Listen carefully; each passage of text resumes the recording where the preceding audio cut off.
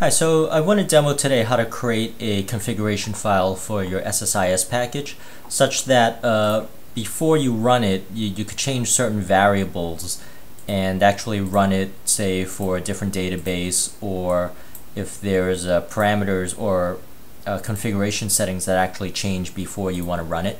So here, for example, I have a variable named hello, but what if I wanted to actually change it when I deploy it into production? How do I do that? So let me run this SSIS package and you'll see what it does. Basically, it just outputs that variable and another variable. I just concat the output variable with hello. So that's all it does. The way for me to actually create a configuration file is I go under SSIS, click on package configurations, and you'll notice I'm actually just gonna remove this and I'm gonna add a new one, and XML configuration is fine, and I'm gonna browse to where I want the configuration file. So I'm gonna actually name it, I already have something here already, so I'm gonna select this name, and it's going to ask me, I'm going to say overwrite because I already, so this screen's going to come up and your variables are going to be there. So here I actually want to replace these variables, and you could do the same with the connection string, or you could do it from the command line the same way I'm going to do it with the variables. But in this case, I'm just going to show you how to change the variables for simplicity's sake, because of the Olay connection you could do the same way. So I'm just going to click next, and again, these are the variables that are going to show up in my configuration file, and I can name it anything, which that is actually fine. So it now created a configuration file. So if I look into my project, let me click close here. If I go into my project, you'll notice it created this file dtconfig, and I'm going to go in here, and it's an XML file. I'm going to format it so that it's a little bit more readable.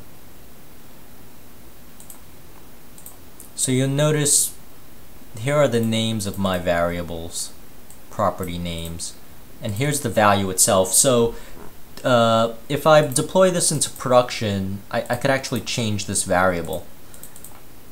So let me demo that from running that in the command line. So what I've done is I've copied my dtsx file into this temp directory, and I'm actually gonna open this up in Notepad here. Yeah, I'm gonna open it up in Notepad. And you'll notice this is going to be hello. So in my command line, and the way I'm actually gonna run this dtsx from the command line. So I have here the command line parameters I'm actually going to run. The command is actually dtexec.exe, which is already in my path, and it's actually in this path here, but it's already in my path. So if I type that in, you'll notice it executes, but without anything. So my file, my dtxs file, the parameter is /file/config file is my config file, and I could actually change the default Olay DB connection via the command line. So I'm just going to concatenate all of the choices here, and when I run it from the command line, you'll notice quickly, let me do that again. So I'm just running my SSIS package from the command line. It's exactly how I did it in the GUI. So I'm getting the same output. Now what if I wanted to change that value? So suppose I change this value here to hello YouTube viewers, and I'm going to run it again. and it did not work.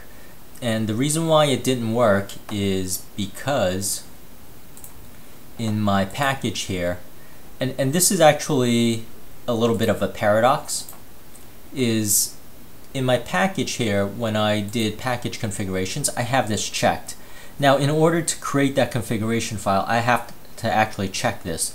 But to actually use it within to actually override the configurations, I actually have to uncheck this. And this is regardless of whether I have this running under SQL agent or under the command line. So I'm going to close this. I'm going to save this again. And now I actually have to copy this, save the version to where I'm running it. And I'm going to replace with the destination. And now, if I run it, hello YouTube viewers. Hello YouTube viewers. So definitely remember that point that you actually have to check. You actually have to check this to create the configuration file, but uncheck it to actually use the configuration file, which is a very twisted way of doing it by Microsoft, but I'm sure they have their reasons. Once again, I'm gonna change the config. I'm gonna change it back to once again. Hello. So this is a method of changing the parameters if you're deploying it for a different database or for just a different customer in production or whatever. So alright, that's really it. So hopefully you find this useful in how to actually create a configuration file for your SSIS. Okay, thank you for watching.